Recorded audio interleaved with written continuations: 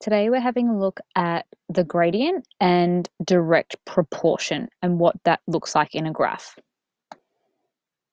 So essentially, if we've got two variables that are directly proportional, what that means is that they're changing at the same rate. So the rate of change of one variable with respect to the other is constant.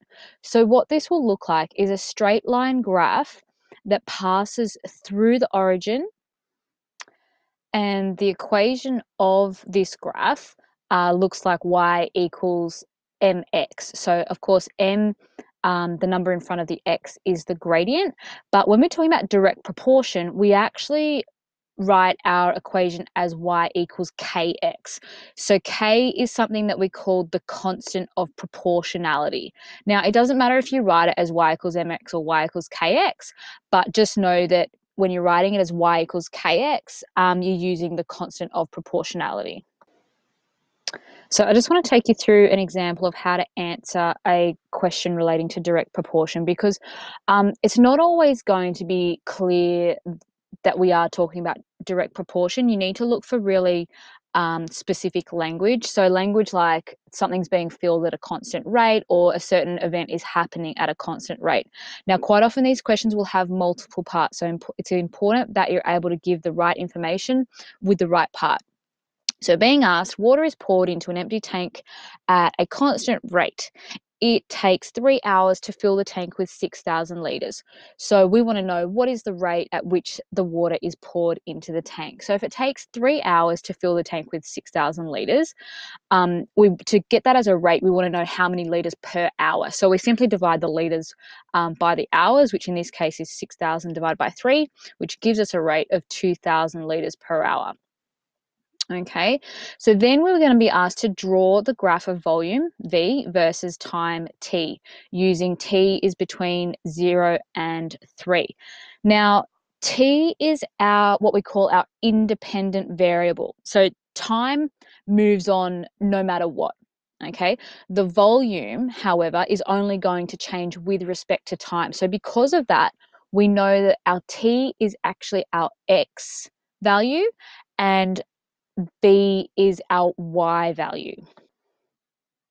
So we plot our graph with our T values obviously down the bottom, and we've got T values of 0, 1, 2, and 3, and then the appropriate volume up the side on the y-axis. So you know that in 1 hour, the rate is 2,000, the volume is 2,000 litres, and at 3 hours, the volume is 6,000 litres. So it's quite actually easy to draw your graph, because you know when time is 0, the tank is empty, and at 3 hours, the tank is 6,000 litres. So you simply draw a point at 6,000, and you can join that to the origin, and that's your graph drawn.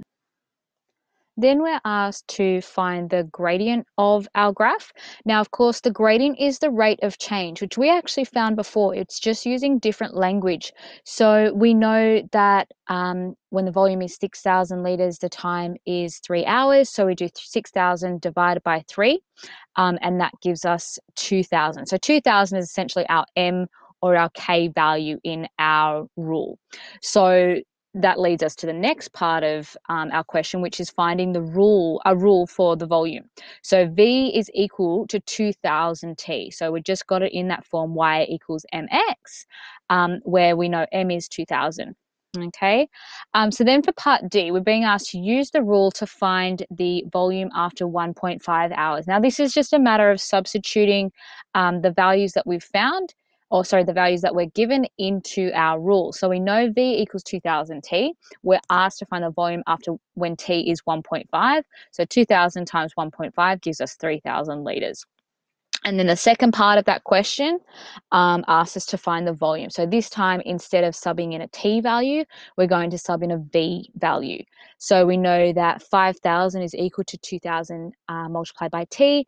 So of course, using inverse operations, T is equal to 2,000 over 5,000, which gives us a T value of 2.5. So I think it's really important to finish off your questions with a sentence, because you've been asked the question in a sentence, you should really give your answer in a sentence. So it's important that you give context to your answer. So you know that T equals 2.5, but what does that really mean? So you would say, therefore, it takes 2.5 hours to fill the tank to 5,000 liters. Something along those lines. It doesn't have to be drawn out and long, just so you are bringing meaning back to your solution that you found.